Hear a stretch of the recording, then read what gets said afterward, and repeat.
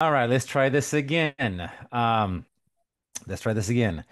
Uh, good evening, everyone. And again, just like to thank Sister Johnson for the introduction. And indeed, the Johnsons and I have gone back for many, many years. I consider them both dear friends of my family. I definitely appreciate their ministry and am blessed by it. And whenever they call, when I'm available, I always been over backwards to try to be at any event that they are in charge of. Give me one quick second because I actually have some students that are texting me right now asking me for the Zoom invite so they could go on. I did give it to them, but they asking me for it again. So give me one quick second that I could send it to them. Um, so there you go. All right, and I'm sure that many are keeping one eye on the news, what's going on tonight in America, and because of that, I mean, maybe some people prefer to talk about Revelation 13 and Daniel 11 and Revelation 17 and all that, and maybe in a future study we can present those studies, which are very very important in light of the Bible prophecy that we live in today. And definitely everything is in place. But at the same time, whether you voted or not voted, that's between you and God. And, we do know that God is in control. He's the one that sets up kings, removes kings. So whoever we voted for tonight, whoever wins, we are at peace because we know that God is in control. And I say, you know what? We know the last days are going to come and it's going to be very, very difficult and terrible for God's people. Those are going to be faithful. But I say, you know what? Let it come because the sooner it comes, the sooner we go home. And for that, I'm grateful.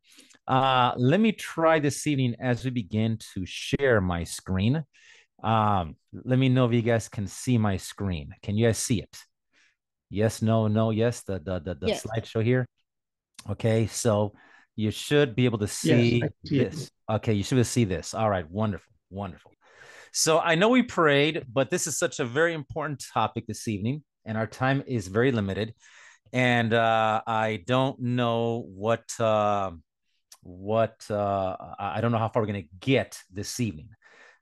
So let's pray again and ask the Lord to bless us as we begin. Father in heaven, Lord, as we begin, I pray that you'll be with my students that are trying to get on. They're having difficulty. They're texting me right now. I pray, Father, that they can come on and be blessed.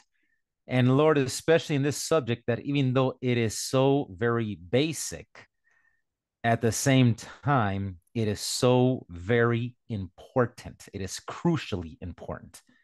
Because if we are wrong on this basic fundamental belief, Lord, everything else will be wrong. So please lead us and guide us into all truth. We humbly pray. In Jesus' name, amen. Amen. Uh, Amen. so, uh, uh, please let me up on Facebook. Let me up my tutor. Sorry, on Facebook. They're having problems. But anyway, so when it comes to justification, justification is the most basic and fundamental principle of the gospel of Jesus Christ. It is the bottom line of salvation. Basically, if we do not experience justification, we have no hope whatsoever for salvation. None. In fact, if we go to Romans chapter 5, verse 18, as we begin, in Romans 5, verse 18, the Bible says, therefore, as by the offense of one, judgment came upon all men to condemnation, even so by the righteousness of one, the free gift came upon all men unto justification of life. So until you and I experience justification, we are under condemnation. because condemnation is the opposite of justification. And justification is the opposite of condemnation. So again, until we experience justification, we are lost under condemnation. And just like with all other truths, Satan has provided a counterfeit to this justification truth.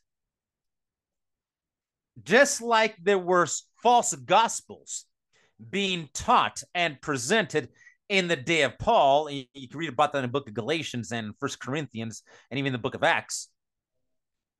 So today, we have false gospels that promise to give something that they will never deliver. In fact, if you go with me to Revelation 14, in Revelation 14, we find the three angels' messages. And many forget that the three angels' messages is the gospel.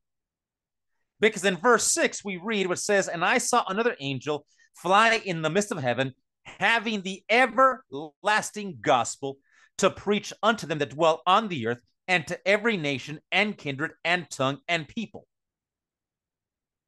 Now, the result of this gospel is found in verse 12, where it says, "Here is the patience of the saints. Here are they that keep the commandments of God and have the faith of Jesus." So the true gospel will produce a people who keep the commandments of God and have the faith of Jesus. A false gospel, no matter how good it sounds, no matter how good it may make us feel, it will never produce the kind of people that God is looking for. And justification is the very, very basic principle of that gospel. So, what does the Bible teach about justification? How are we justified? Well, we're going to find out right now that there's actually two different aspects of justification. And by the way, the word justification simply means that, to be justified, to be declared innocent, not guilty, to be free. I trust we all know that. If I'm accused of a crime and I'm taken to court and you have the whole trial, and after several days of me being tried, evidence is presented, and the judge asks the jury, has jury come up with a verdict, and the verdict says we find the defendant Gomez not guilty. That moment that I'm pronounced not guilty, I am justified. I walk out of the courtroom 100% innocent, not guilty, free to go. That's what that word means. But there's actually two aspects of justification that we're going to take a look at. The first aspect, we could read about it in Romans chapter 4. So let's go there. Romans chapter 4. Romans 4, and let's go to verse 6. The Bible says, Romans 4, verse 6, the Bible says, "Even as David also describes the blessedness of the man unto whom God imputes righteousness without works, saying, Blessed are they whose iniquities are forgiven and whose sins are covered. Blessed is the man to whom the Lord will not impute sin." So the first aspect of justification is one that is declared. God forgives us, period. Our sins are forgiven. I'm no longer a guilty sinner. In other words, when I fall on my knees and I sincerely ask the Lord to forgive me, and I trust in the merits of the shed blood of Jesus on my behalf, that moment, God declares me just. I'm forgiven. I'm pardoned. Simple as that. Now look at our first statement here this evening. It says, as the penitent sinner, contrite before God, discerns, discerns the as a penitent sinner, contrite before God, discerns Christ's atonement in his behalf, and accepts this atonement as his only hope in this life and the future life, his sins are pardoned. This is justification by faith. Pardon and justification are one and the same thing. Through faith, the believer passes from the position of a rebel, a child of sin and Satan, to a position of a loyal subject of Christ Jesus, not because of an inherent goodness, but because Christ receives him as his child by adoption. So again, justification is forgiveness of sin. Justification is being adopted into the family of God. There is no merit on my part. I do not earn it. I definitely don't deserve it. God simply forgives me because I ask and I believe. That's the first part, the first aspect of justification. Our next statement: the grace of Christ is freely to justify the sinner without merit or claim on his part. Justification is a full, complete pardon of sin. The moment a sinner accepts Christ by faith, that moment he is pardoned. The righteousness of Christ is imputed to him, and he is no more to doubt God's forgiving grace. Now, there is a fancy, nice theological term that Paul uses. The word is impute. Now, what does that word mean? Impute. Well, the key word is put. Right there, put. Imputed, put. We are given credit for something. It is given to our account. It is now ours by imputation. It is put to our account. We didn't earn it. We didn't deserve it. We didn't work for it. It is simply credited to us. It is put to our account as if it is ours. So when we accept Christ, his righteousness is credited to us as if we have lived it. And thereby, we're forgiven. We're free. So I want to make that clear. It's put to our account. Now, the second aspect of justification, and this now we begin to separate the true gospel from the false gospel. Because let's be plain here. I mean, again, this is a big, huge topic. If we believe that the gospel, as understood by the Seventh-day Adventist Church, is the same gospel as understood by the evangelical and Protestant world, you cannot be more wrong. Our understanding of the gospel is totally different than the understanding of the gospel by the entire Sunday keeping world.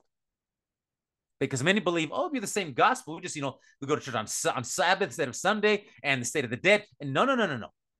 We have a total different understanding. Because see, the evangelical gospel, the gospel that is believed by the majority of the Sunday keeping world, stops here. They stop here. But there's more to justification. Okay, there's more than just this. So let's go on here. Okay.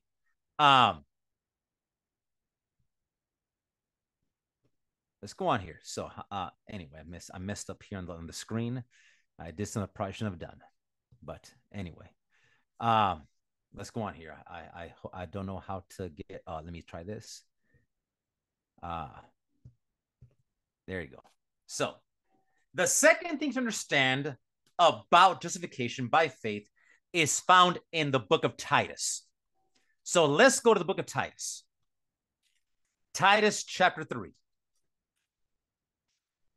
Titus chapter 3, and let's go to verse 5. Titus 3, verse 5. The Bible says, not by works of righteousness, which we have done, but according to his mercy, he saved us by the washing of regeneration and renewing of the Holy Ghost, which he shed on us abundantly through Jesus Christ our Savior, that being justified by his grace, we should be made heirs according to the hope of eternal life. Now, that is a passage we should read over and over and over again. But for the sake of time, we won't do this. So, but look carefully at how God saves us. Okay, question. Does the washing of regeneration refer only or primarily to the waters of baptism?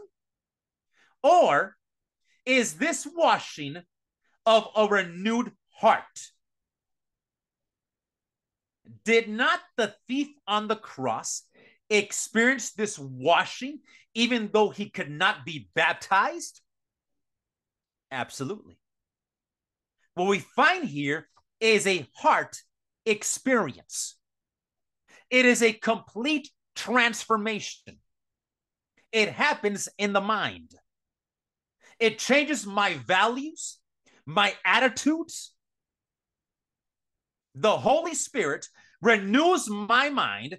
No longer am I self-centered. No longer is it all about me, myself, and I. Now I am Christ-centered.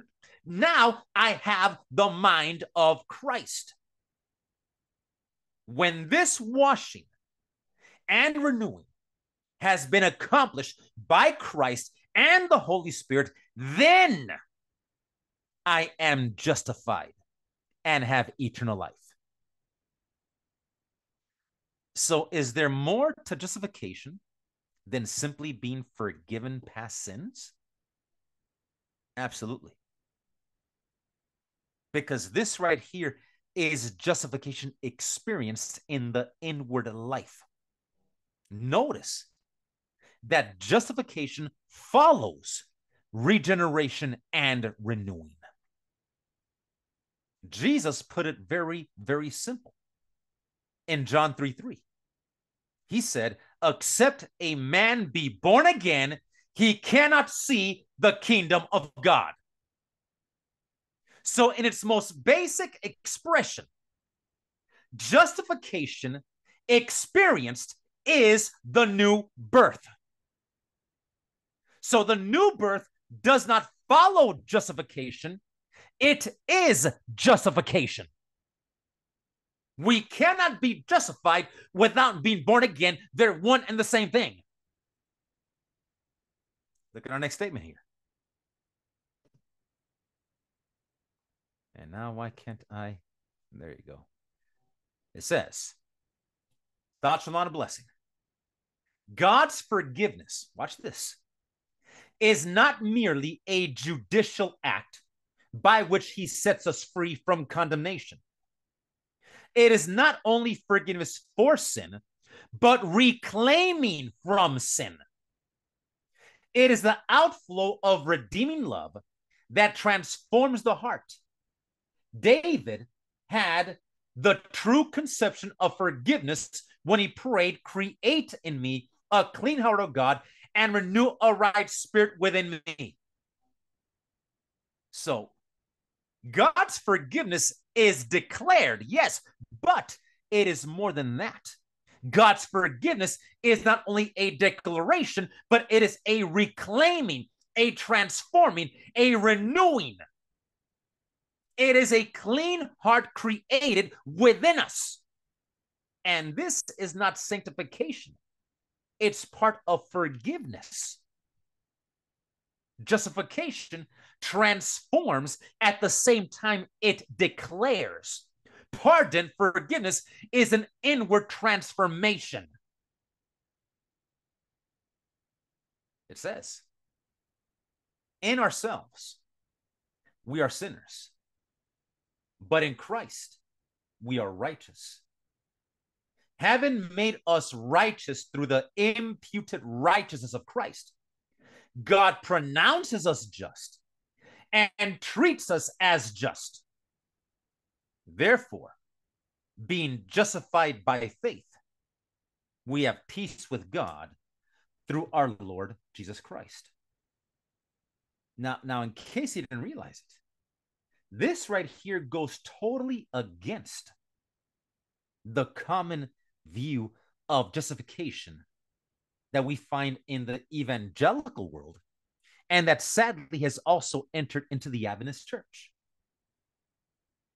Because here it says that before God pronounces us just, he makes us righteous. So justification by faith is not only being declared righteous, but it is also being made righteous. Today's popular theology says that justification is only being declared righteous, and the making righteous comes later in sanctification, if it comes at all. And notice also that we are made righteous by the imputed righteousness of Christ. Imputed clearly means more than a legal declaration. So again, justification is making us righteous inwardly, as well as declaring us righteous legally. And there's a difference. Again, the false gospel simply says, no, we're declared righteous, and it stops there. We're seeing here, justification is not only a declaration, but it is also making us righteous inwardly. Our next statement here. As the sinner, drawn by the power of Christ, approaches the uplifted cross and prostrates himself before it, there is a new creation. A new heart is given him. He becomes a new creature in Jesus Christ. God himself is the justifier of him which believes in Jesus. So again, justification is receiving a new heart from God. It is becoming a new creature. And for quite some time, there has been an attempt to separate the transforming power of the Holy Spirit from justification, to put it totally within the process of sanctification. And we'll talk about sanctification later. But what we're finding in these statements is that transformation and making righteous is part of the justification process, after which God declares us righteous. So again, justification is simply another name for the new birth, the new creation, the new heart. Short statement here. By receiving his imputed righteousness through the transforming power of the Holy Spirit, we become like him. Notice, it is the imputed righteousness that comes through the transforming power of the Holy Spirit. Now, some say that we're justified by Christ and then later sanctified by the Holy Spirit. Nowhere does the Bible or the Spirit of prophecy say that. Nowhere. Nowhere do we separate the work of Christ and the Holy Spirit. Both are involved in justification and both are involved in sanctification. But it's clear. It is clear that imputed means more than simply declaring, more than simply being given credit for. There's a transformation, a renewing that takes place in justification. Review and Herald. To be pardoned in the way that Christ pardons is not only to be forgiven. Look at this. To be pardoned in the way that Christ pardons is not only to be forgiven, but to be renewed in the spirit of our mind. The Lord says, a new heart will I give unto you. The image of Christ is to be stamped upon the very mind, heart, and soul. So to be pardoned means to renew. It's quite simple. So again, the first part of justification is to be forgiven. The second part is to be transformed in the new birth experience. Justification is both declarative and experiential. But again, today, most Christians just focus on the first part. The second part, the new birth, they want to apply to sanctification. But if you think about it, that then means that you and I can be justified and saved before the new birth happens. And even if the new birth experience is not changing my life as it should, I am still justified and saved. That is totally unbiblical, separating the declaring righteous and the making of righteous. And my friends, I believe that this false view of justification is doing more harm than almost anything else to us as members of the body of Christ. Because what this teaches is that you and I can be in a state of justification without being born again and still allowing sin in our lives. And that is a totally, completely false gospel. Now, look at the time here. Wow. There is a term that I've heard years ago, and I still hear today. And quite frankly, not too long ago, I actually was speaking at a church, and someone interrupted me from as I was speaking because they didn't like what I was saying. And that is this: many people believe that God's grace, that God's justification, is unconditional. Unconditional. We hear people say that, I am unconditionally covered by the grace of God. I am unconditionally covered by his justification. The grace of God is unconditional acceptance. To talk about conditions in salvation and conditions in justification is legalism. Well, let me say one thing that I've said a million times. Let's not confuse being loved by God with being accepted by God.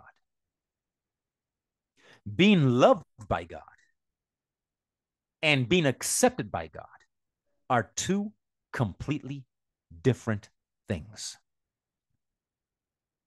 Yeah, we can say God's love is unconditional, but being accepted by God is very much conditional. And that C word, conditional, is kind of like a cuss word in when we talk about these things. They don't like that word. But being accepted by God is very much conditional. And we are nowhere talking about legalism. Nowhere. I mean, in fact, let's show you one verse here. Go with me to Second Chronicles. Second Chronicles. This is a well-known passage. But notice the condition.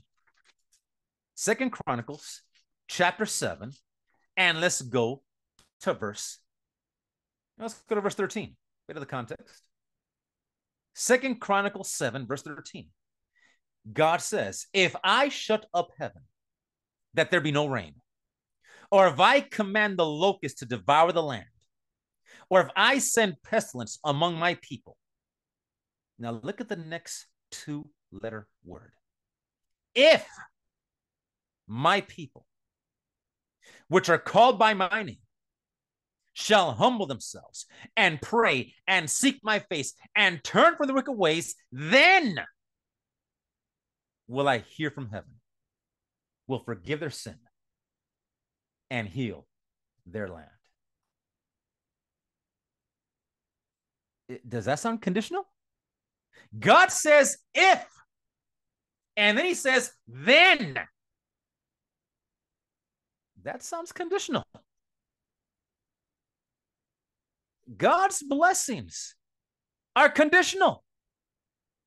Because if his people don't call on his name and don't seek his face and don't turn from the wicked ways, is God going to hear? Is God going to forgive? Is God going to heal? No. So quite frankly, my friends, there's no such thing as unconditional justification. There's no such thing as unconditional grace. It sounds nice, but it's not true. Notice the next statements here. It says, let none say that there are no conditions to salvation. There are decided conditions. At the peril of our souls, must know the prescribed conditions given by him who has given his own life to save us from ruin. Here's another bad word. Obedience is the first price of eternal life. His righteousness is imputed only to the obedient. The righteousness of God in justifying the believer in Jesus, condition of his future obedience to the statutes of God's government in heaven and earth. Look at this. From Genesis to Revelation, the conditions upon which eternal life is promised are made plain. Keep my commandments and live is the requirement of God. The gospel, look at this now. The gospel that is to be preached to all nations, kindred, tongues, and peoples presents the truth in clear lines, showing that obedience is the condition of gaining eternal life. Christ died to evidence to the sinner that there was no hope for him while he continued in sin. Obedience to all God's requirements is his only hope for pardon through the blood of Christ.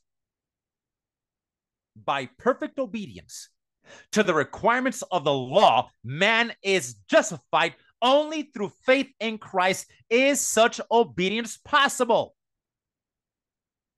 God's promises are all made upon conditions. While we earnestly endeavor to be obedient, God will hear our petitions, but he will not bless us in disobedience.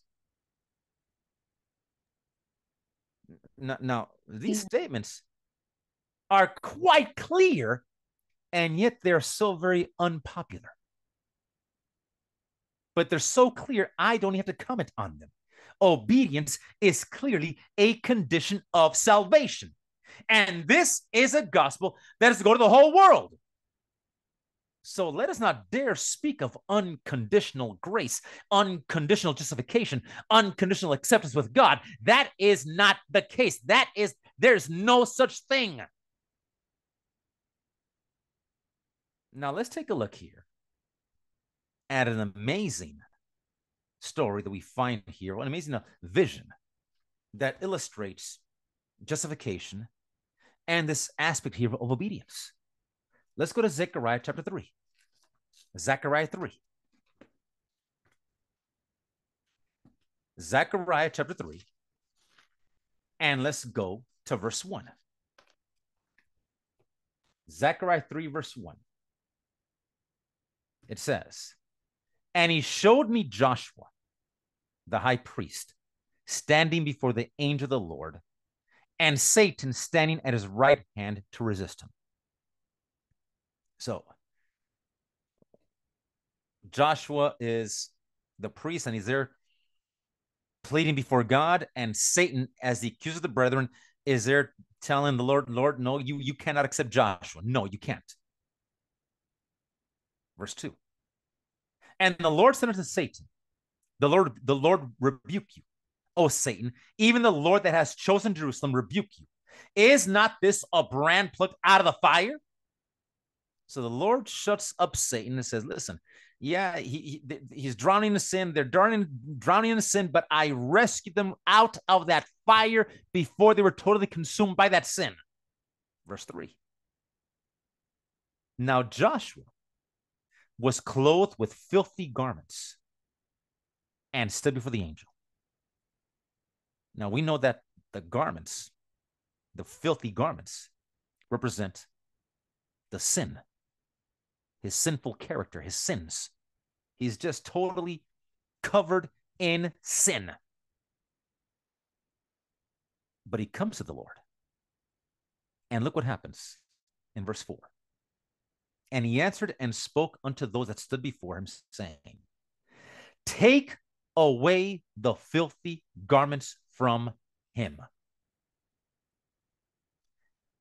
And unto me said, Behold, I have caused your iniquity to pass from you, and I will clothe you with a change of raiment." Now notice, and this is so very important, the Lord doesn't cover his filthy garment. He doesn't cover it. What does he do?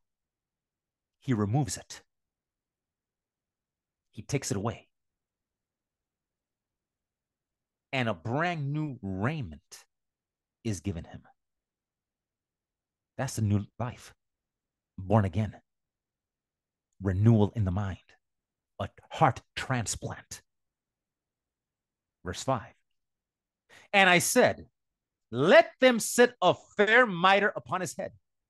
So they set a fair mitre upon his head and clothed him with garments, and the angel of the Lord stood by." So watch this. Joshua, covered in his sins, comes to the Lord. Satan says, "No, you can't do that." The Lord shuts Satan up, and the Lord says, "Listen, take away his filthy garments." His sins are removed. Put a new raiment on him.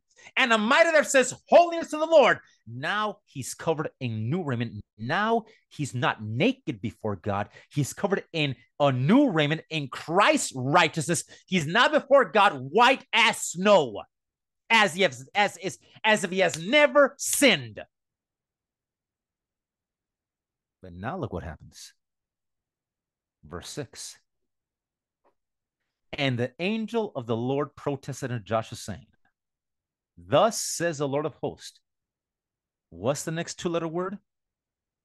If. Condition.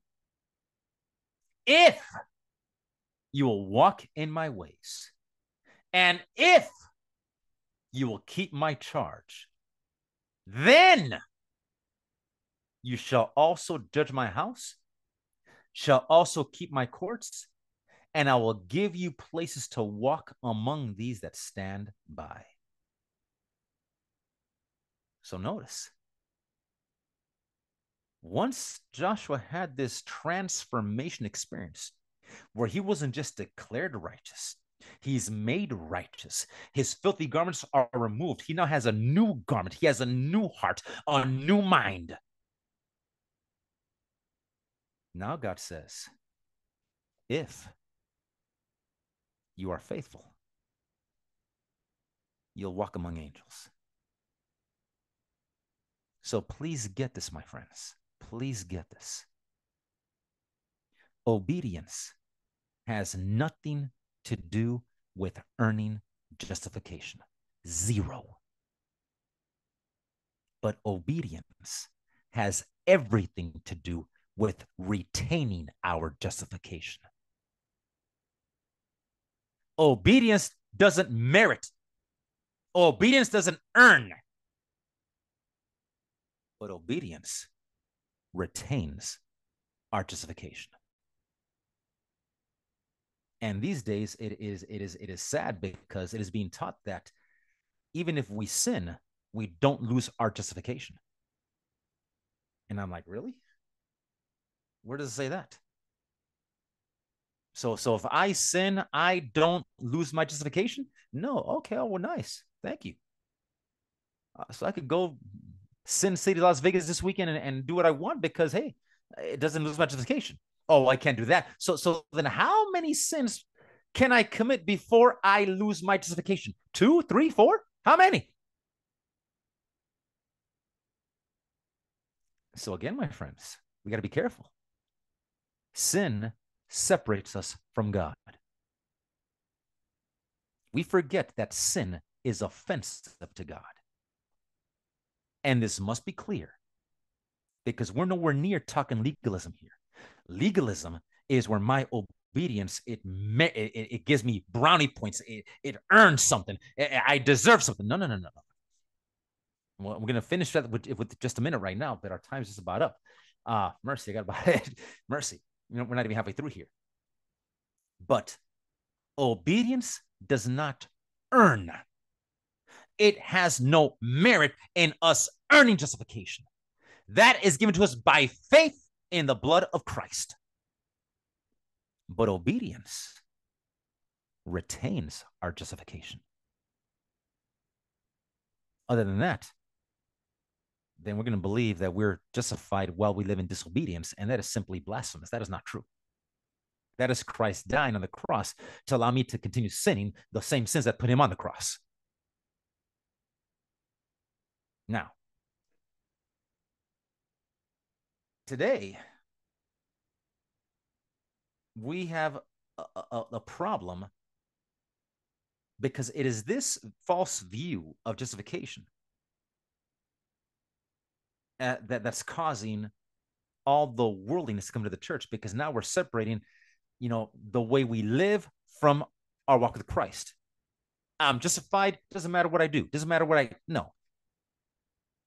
And today, because we're so afraid of legalism in the church, we try to kind of water this down. And I like to read a statement that Sister White wrote to A.T. Jones. A.T. Jones, as you recall, him and E.J. Wagner were instruments used by the Lord to give what is called the 1888 message, which is the message of righteousness or justification by faith. And these men were used by God in a powerful way. Sadly, they did leave the church for the end of their lives, but their message was from the Lord. But A.T. Jones was taking things a bit too far. And look at what Sister White wrote to A.T. Jones. I quote, "I was attending a meeting and a large congregation were present. In my dream, you were presenting the subject of faith and the imputed righteousness of Christ by faith. You repeated several times that works amounted to nothing, that there were no conditions. The matter was presented in that light that I knew minds would be confused and would not receive the correct impression in reference to faith and works. And I decided to write to you. You state this matter too strongly. There are conditions to our receiving justification and sanctification and the righteousness of Christ. I know your meaning, but you leave a wrong impression upon many minds. While good works will not save even one soul, yet it is impossible for even one soul to be saved without good works. Then, when you say there are no conditions and some expressions are made quite broad, you burden the minds, and some cannot see consistency in your expressions. They cannot see how they harmonize these expressions with the plain statements of the Word of God. Please guard these points. These strong assertions in regard to works never make our position any stronger, for there are many who will consider you an extremist and will lose the rich lessons upon the very subjects they need to know. So A.T. Jones was gaining, he was going too much to the other side. Ellen White had to correct him. Now, we desperately need to know about the free gift of Christ's righteousness. But if we present the gospel gift without addressing the conditions upon which that gospel can be received, we have a false gospel, a distorted gospel, a gospel that will give false assurance of salvation. So we must have a balance here, a balance. And so look at the next statement here now, because we got to wrap this up. Got to wrap this up. This might be the last statement. It says, but while God can be just and yet justify the sinner through the merits of Christ, no man can cover his soul with the garments of Christ's righteousness while practicing known sins. Read that again. But while God can be just and yet justify the sinner through the merits of Christ, no man can cover his soul with the garments of Christ's righteousness while practicing known sins or neglecting known duties. Now look at this. God requires in the entire surrender of the heart before justification can take place. And in order for man to retain justification, there must be continual obedience through active, living faith that works by love and purifies the soul. So before justification takes place, the entire surrender of the heart must be given. That's a serious thing. This goes totally contrary to what we're hearing today. We must decide to surrender. The whole heart must be yielded. Nothing held back. We must decide not to continue in disobedience. Then, to remain in a justified state comes the condition of obedience. Again, obedience is not by my efforts alone. It comes through faith in God's power to purify my soul. The decision to obey is my decision. The power to obey is given through the power of God. So these two conditions to receiving and keeping justification are, number one, surrender, and two, obedience. Without these conditions being met, there is no justification, no matter how much we claim it. And we are in serious danger of false assurance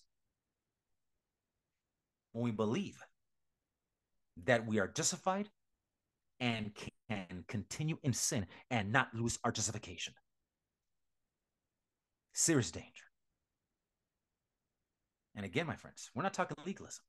We're light years away from legalism. I do believe my time is up. We have a whole lot more to cover, but I believe that my time is up. And or what time does my time end? Um, uh, and well, is my time up? you want to continue, or you can, we can bring you back on another night to continue on. Let's go ahead and end here, and because I don't want to begin another point and run out of time. So we could continue. I believe December 3 it is when we're going to talk about sanctification. Correct. So Okay, we'll awesome. do that. Does anyone have any questions for Pastor Gomez? Any questions? Okay. This is more of a comment versus a question, but I must say that it's a breath of fresh air to hear this. It is. Amen. Truly, I Amen. Praise appreciate God. it, Pastor Gomez. Amen. Praise God. Praise God. What you're saying is the works must follow, the action must follow the blessing. Absolutely. It's got to complement. Absolutely. And you find that, I mean, you find that in many places in the Bible. We do Zechariah 3, go to Matthew 25, James 2. I mean, there it's the again the works, the life, it shows the quality of the faith we have in God. That's what it does. Mm-hmm. Mm-hmm. Wow, you are saying that there's three things that have to be united. It's got to be spiritual, physical, and mental. They must make one to be with one. Absolutely.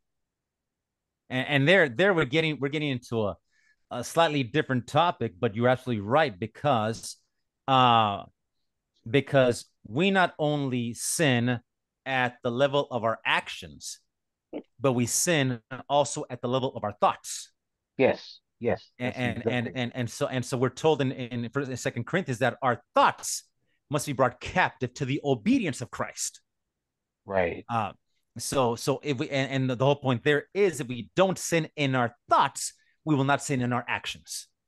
And that's why we're to keep our heart with all diligence, as we find in Proverbs. As a man thinks in his heart, so is he.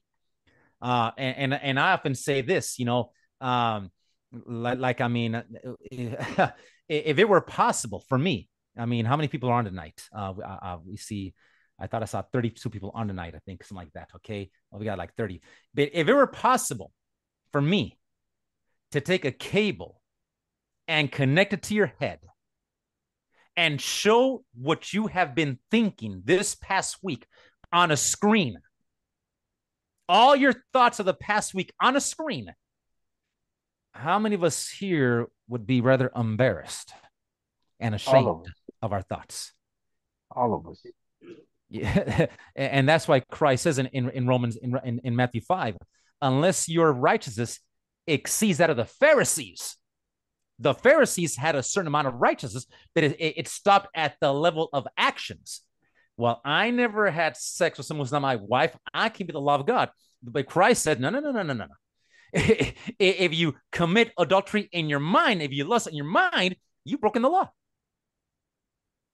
So, That's the so, war. so you're right. It's those three things together, kept by Yes. the power of Christ, that will enable us to walk in this narrow way. Absolutely. Well, I thank you. That's what you gave me tonight. Amen. Amen. It's on the Lord. All right. Any other questions, comments? Hello, yes. Good evening. Good. Yes. Thank you, Pastor Gomez, for the presentation. Um, as you mentioned about the works that they are a result of our faith. Uh, I think that it would be good to highlight that that itself, that as a justification is retained through our connection with Christ, which gives out the fruits of obedience and works. So that that connection with Christ, that connection of through faith, that relationship with Jesus Christ that we have, that gives us to be justified continually, and that gives the the results of works. Just in case, if anyone may say, well, I need to work to retain my justification, is rather that you keep your relationship with Jesus Christ, and as a result, you have obedience that come in naturally, and also there are verses as well, and which may be good to point out, that point to obedience. For example, the person that came, I think the young ruler, came and asked what ought to do to be saved, and Christ pointed out to the law. So that verses that can be used to explain the importance of obedience. And yeah. One thing again that I want to emphasize more is, okay, yeah, obedience is important, but the obedience, like going back to Zechariah chapter 3, when the Lord says, if you will walk, then if you keep on reading further, the power to do that is found in Zechariah 4 verse 6. Then he answered and spoke to me, saying, this is the word of the Lord unto Zerubbabel, saying, not by might nor by power, but by my spirit, says the Lord of hosts. Without the indwelling power of the Holy Spirit, obedience is not possible. So we obey, trusting, relying on divine strength to do so. Okay, and again, there's just so much here, but I mean, walking day by day, moment by moment, in a constant state of surrender our will, trusting in divine strength to overcome. That is where power is. And by ourselves, it's not that it's difficult; it's impossible. It's impossible. But with Christ, all things are possible. Okay, all things are possible. So yeah. So thank you for that. Thank you for that. Thank you. And Pastor Gomez, for the verse of Titus 3, why does Paul mention renewal and regeneration of the Holy Spirit? What is the difference of renewal and regeneration? Why use two words? It's very similar. They're very similar, basically synonymous. Okay, the regeneration, many apply that to the baptism, and renewal is the renewal of the mind. Okay, so in Romans 12:1, let's be transformed by the renewal of our mind. The mind's regenerated, it's mind being born again. When you're born again, you regenerate. Born again, it's renewal. It's saying the same thing in many ways. Saying the same thing. I gotta run. I'm sorry. I'm being called right now. So I thank you all, but I'm rather disappointed also because my students were not able to come on for whatever reason. So the meeting was recorded. It was recorded. Yeah. Okay. Wonderful. I'll refer to that. That's how I understand. Yeah. Yeah. So, Sister Johnson, I'll let you take it from here. Yes. Thank you so much, Pastor Gomez. We'll see you on the 3rd. All right. God bless. God bless. Blessings. Thank you. All right. Let's say a quick word of prayer to close out. Father in heaven, we're so grateful for this time that we've had and learning more about your saving power. And so we ask that you would be with each one of us, help us to continue to grow closer to you and grow more in you and be able to share with others, be with Pastor Gomez and his family in a very special way, and bring us back at the appointed time. We thank you and praise you in Jesus' name. Amen. All right. Amen. Amen. God bless. We'll see you next time. Amen.